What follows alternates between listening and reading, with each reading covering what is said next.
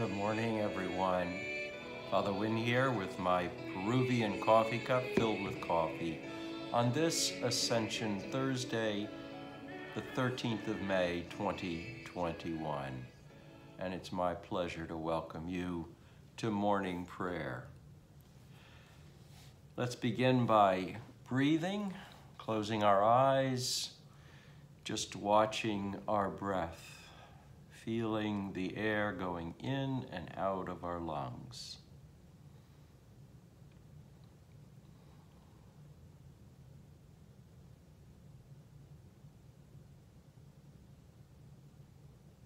Breathing in the breath of God, as the disciples in the upper room breathed in the breath of God.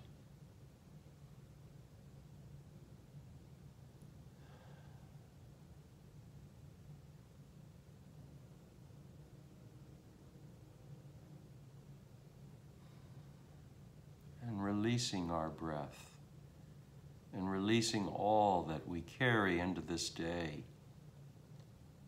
all that frightens us, all that confuses us, all that worries us. These we can release on our breath into the breath of God, to let go of, and let God take them where they will.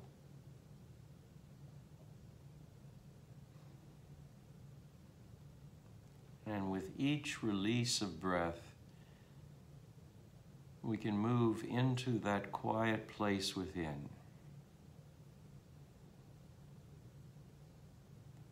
that center point in the midst of the turning world.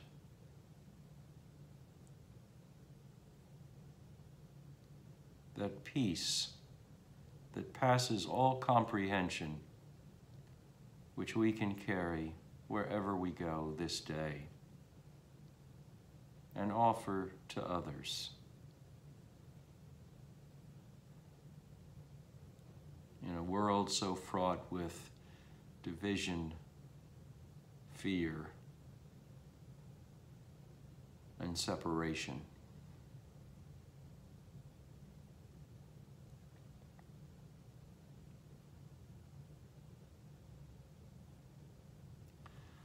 So we'll begin.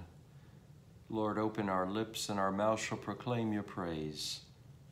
Glory to the Father, and to the Son, and to the Holy Spirit, as it was in the beginning, is now, and will be forever. Amen. Hallelujah. The Lord is ascended into heaven. Come, let us adore him. Alleluia. Come, let us sing to the Lord. Let us shout for joy to the rock of our salvation.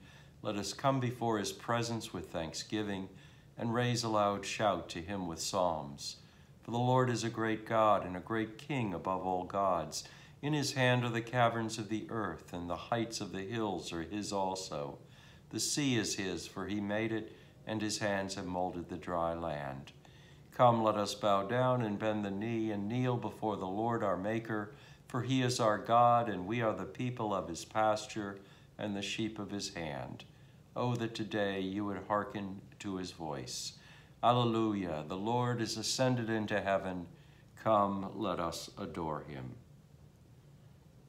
The psalm reading for today is Psalm 8. O Lord, our governor, how exalted is your name in all the world. Out of the mouths of infants and children, your majesty is praised above the heavens. You have set up a stronghold against your adversaries to quell the enemy and the avenger. When I consider your heavens, the work of your fingers, the moon and the stars you have set in the courses, what is humanity that you should be mindful of us? The Son of humanity, that you should seek us out. You have made him but little lower than the angels. You adorn him with glory and honor. You give him mastery over the works of your hands.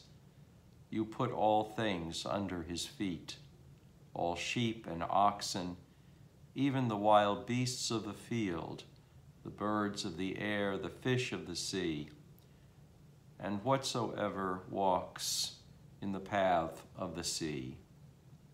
O Lord our governor, how exalted is your name in all the world. Glory to the Father, and to the Son, and to the Holy Spirit, as it was in the beginning, is now, and will be forever. Amen. A reading from the Gospel according to Luke, chapter 24, verses 44 to 53. Jesus said to his disciples, "These are my words that I spoke to you while I was still with you, that everything written about me in the law of Moses, the prophets, and the Psalms must be fulfilled." Then he opened their minds to understand the Scriptures, and he said to them, "Thus it is written that the Messiah is to suffer and to rise from the dead on the third day, and that repentance and forgiveness of sins is to be proclaimed in his name to all nations, beginning from Jerusalem. You are witnesses of these things, and see, I am sending upon you what my Father promised. So stay here in the city until you have been clothed with power from on high." And then he led them out as far as Bethany, and lifting up his hands, he blessed them. While he was blessing them, he withdrew from them and was carried up into heaven. And they worshipped him and returned to Jerusalem with great joy, and they were continually in the temple, blessing God. Hear what the Spirit is saying to God's people. Thanks be to God.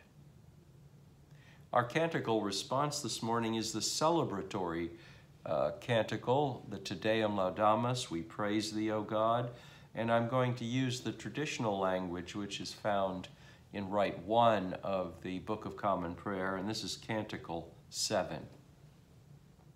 We praise thee, O God, we acknowledge thee to be the Lord. All the earth doth worship thee, the Father everlasting. To thee all angels cry aloud, the heavens and all the powers therein. To thee cherubim and seraphim continually do cry, Holy, holy, holy, Lord God of Sabaoth. Heaven and earth are full of the majesty of thy glory. The glorious company of the apostles praise thee. The goodly fellowship of the prophets praise thee. The noble army of martyrs praise thee. The holy church throughout all the world doth acknowledge thee, the Father of an infinite majesty, thine adorable, true, and only Son, also the Holy Ghost, the Comforter. Thou art the King of glory, O Christ. Thou art the everlasting Son of the Father. When thou tookest upon thee to deliver man, thou didst humble thyself to be born of a virgin. When thou hadst overcome the sharpness of death, thou didst open the kingdom of heaven to all believers.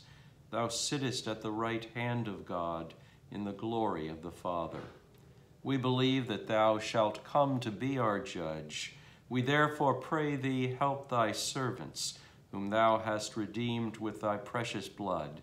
Make them to be numbered with thy saints in glory everlasting. Our Father, who art in heaven, hallowed be thy name. Thy kingdom come, thy will be done, on earth as it is in heaven. Give us this day our daily bread, and forgive us our trespasses, as we forgive those who trespass against us. And lead us not into temptation, but deliver us from evil. For thine is the kingdom, and the power, and the glory, forever and ever. Amen. The Collect of the Day. Almighty God, whose blessed Son, our Savior Jesus Christ, ascended far above the heavens, that he might fill all things, mercifully give us faith to perceive that according to his promise, he abides with his church on earth, even to the end of the ages, through Jesus Christ our Lord, who lives and reigns with you and the Holy Spirit, one God, in glory everlasting. Amen. a collect for Thursday, a collect for guidance. Heavenly Father, in you we live and move and have our being. We humbly pray you so to guide and govern us by your Holy Spirit, that in all the cares and occupations of our life we may not forget you, but may remember we are ever walking in your sight. Through Jesus Christ our Lord. Amen. A collect for mission. Lord Jesus Christ, you stretched out your arms of love on the hardwood of the cross, that everyone might come within the reach of your saving embrace. So clothe us in your Spirit, that we, reaching forth our hands in love, may bring those who do not know you to the knowledge and love of you, for the honor of your name. Amen. Prayer for the morning. This is another day, O Lord. I know not what it will bring forth, but make me ready, Lord, for whatever it may be. If I am to stand up, help me to stand bravely.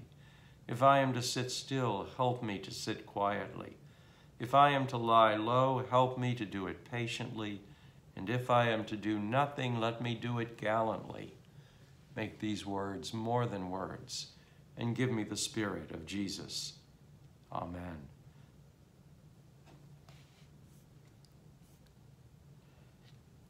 Today, we remember all those facing illness, surgery, injury, or adversity, especially Ethelene, Stanley Avery, Curtis Bancroft, John Camp, Catherine Blackwood, Dwight Buholtz, Al Butzer, Dawson Chambers, Sue Cromlin, Mary Earhart, Marilyn Gindros, Doris Graves, Nancy Hemming, Letitia Middaw, James Malloy, Kelsey Nolan, Dennis Provost, Phyllis Sayers, Mark Sayers. Pray especially for Phyllis and Mark as they fly across country today. Marge Setnicki, Irene Wenger, and Kim Williams. Let us bless the Lord. Alleluia, alleluia. Thanks be to God. Alleluia, alleluia. Hope you all have a beautiful Ascension Thursday. It is a gorgeous day here in Norfolk. A little chilly, but beautiful and sunny. And I'll be thinking about you all today.